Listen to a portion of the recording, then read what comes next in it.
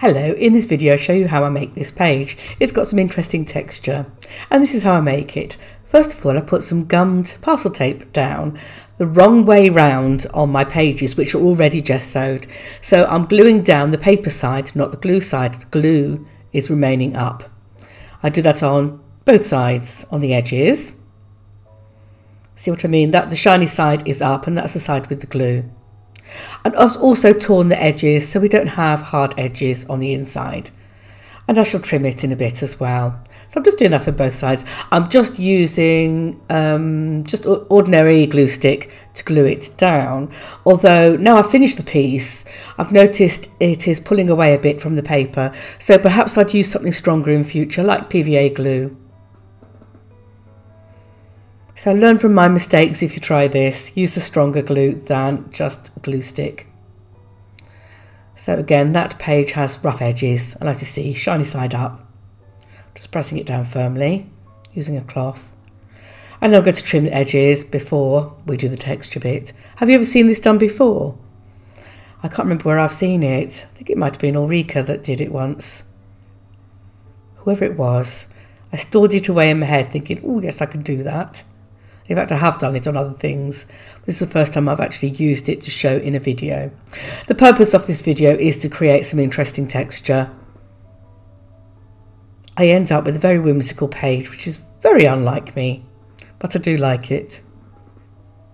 Right, so I've trimmed the edges and now I can apply some gesso. This is just ordinary white gesso.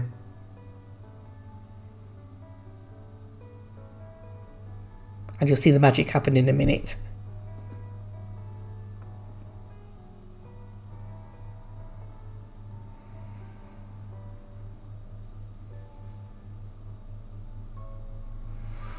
So just apply the gesso on top. Now I don't know if it works with ordinary paint. I know it works with gesso. And it would be best if you could vary the direction of your paint brushes, your paint strokes. I have tended to go up and down, basically because it's in long strips. And I've put it on not too thick and not too thin, just right.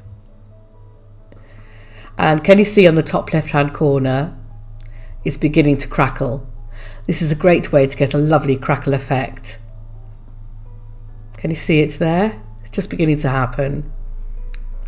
It takes a few minutes. I just let it dry naturally. I don't know if hastening it with a hairdryer would help or not, but I just let it do its own thing.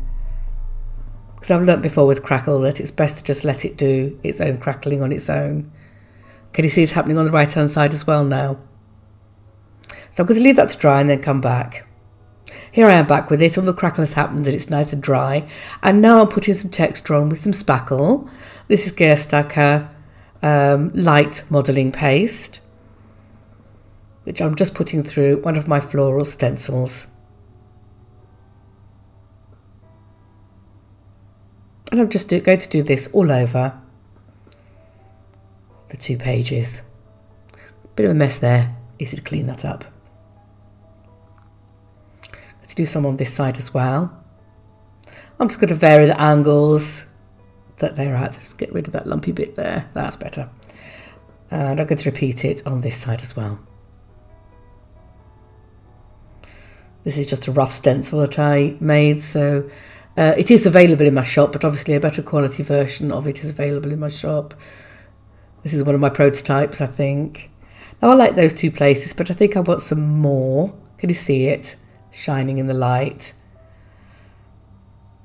It dries fairly quickly. I'm going to put a little bit down at the bottom here. There's a little bit of the flower coming in there.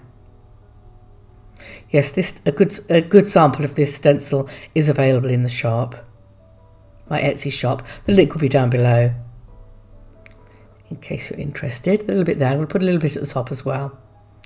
It's coming in on that corner, I think.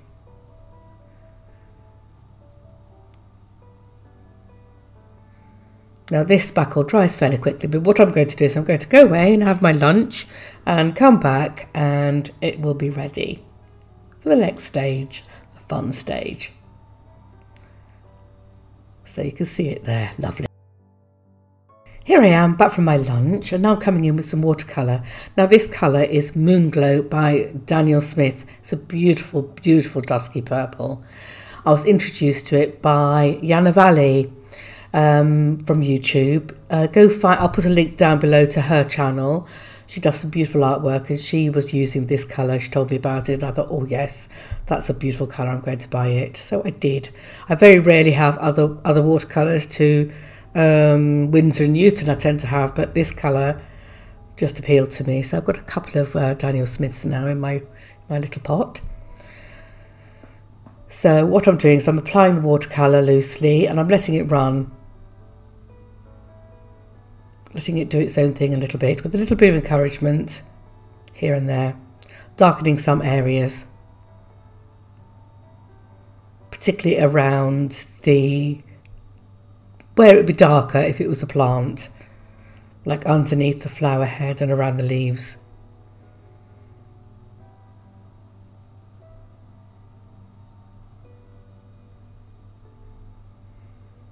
And I'm going to do the same on the other page, but this time I'm just going to go in with some water first of all.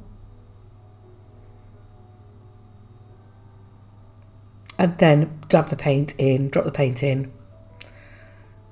I think this is the better method actually. Start off with the wet page and then encourage the paint to move around.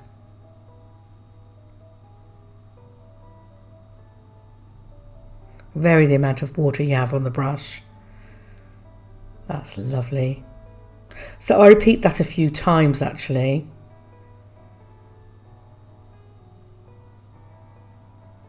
Encouraging it to flow around and move.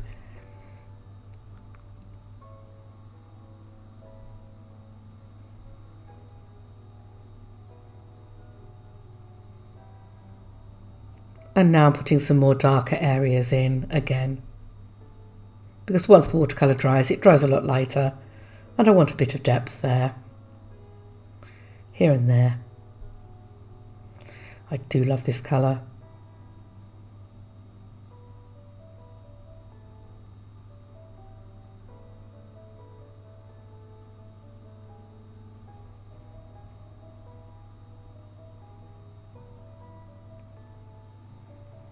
Now I'm going to dry it with a hairdryer, but obviously I've cut that out.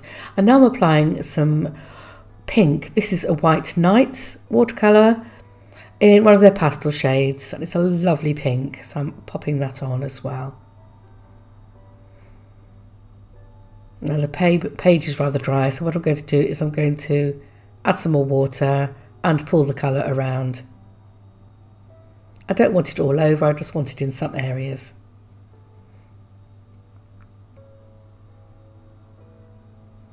These two colours are so pretty together. It's a very shabby chic look, this page is. It's very unusual for me.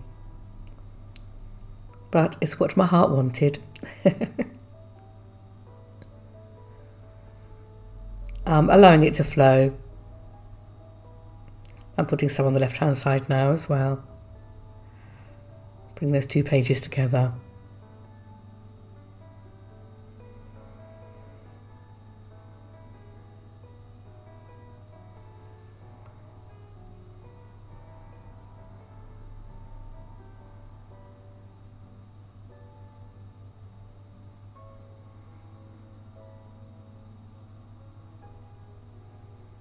Adding a bit more at the top there.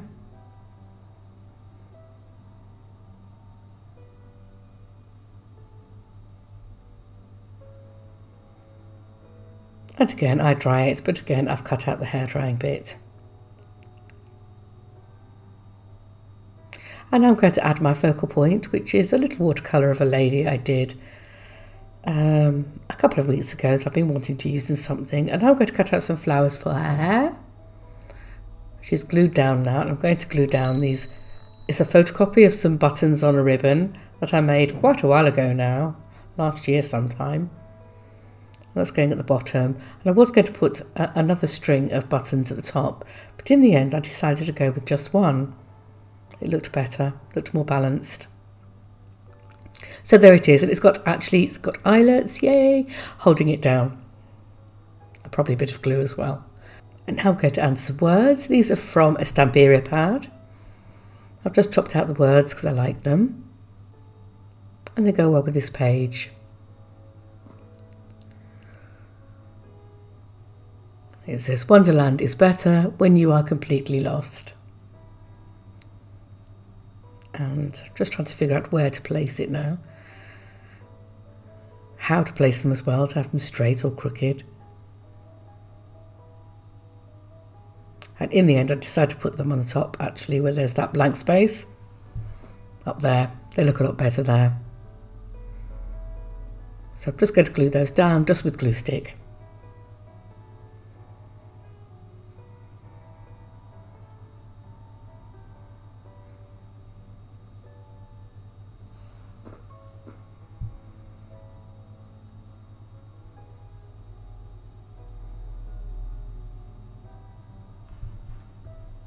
And here is my finished page. I really like it. Something very different for me, very feminine, very shabby chic, which I don't tend to do, but I did enjoy it. I hope you enjoyed watching my video. I hope you enjoy my channel. If you're not a subscriber already, please do subscribe and have a look at some of my past videos. I have quite a few now. I also have links in the description down below to my Etsy shop, where I sell stencils mostly, and also to my Patreon, where you can support this channel if you would like to. Anyway, thank you very much for watching. Bye.